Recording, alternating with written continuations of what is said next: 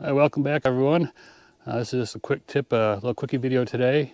And if you have an old tractor and you're letting it sit for a while, you can do this little trick and it'll help avoid expense in the future.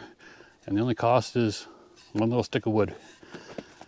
You have to put the clutch down and wedge the wood in there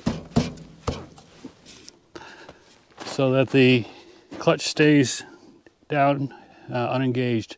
Otherwise, your clutch plates can rust together, and after a month or two, they'll rust together and you won't be going anywhere.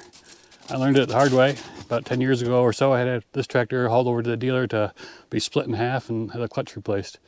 So, this is a cheap insurance policy for you. Thanks for watching.